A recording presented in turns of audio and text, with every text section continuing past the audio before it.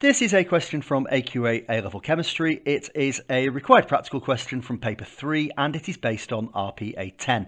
I'm going to recommend that you pause, have a go and then review when you are done.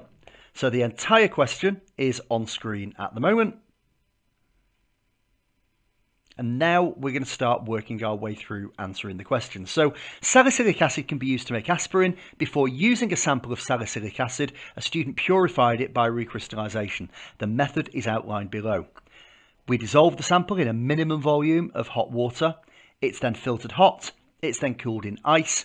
The crystals are then collected by filtration, washed with cold water and left to dry. So we need to explain why we're doing each of these points.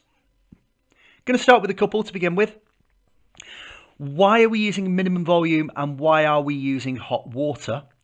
We can actually answer with either one of these and in fact a third.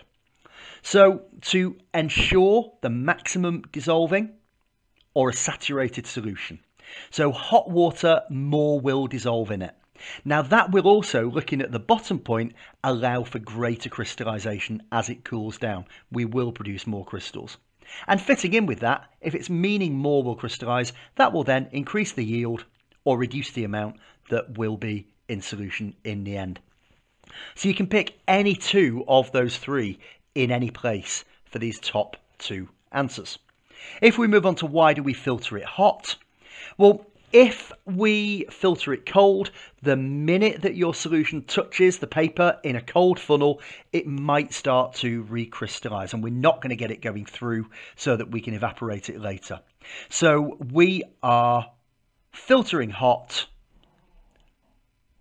to remove insoluble impurities, but we're then cooling in ice because we want to maximize the amount of crystals formed. Why do we then wash it with cold water? Because we want to get rid of any soluble impurities. And that takes us to the end of this question. Thank you for listening and goodbye.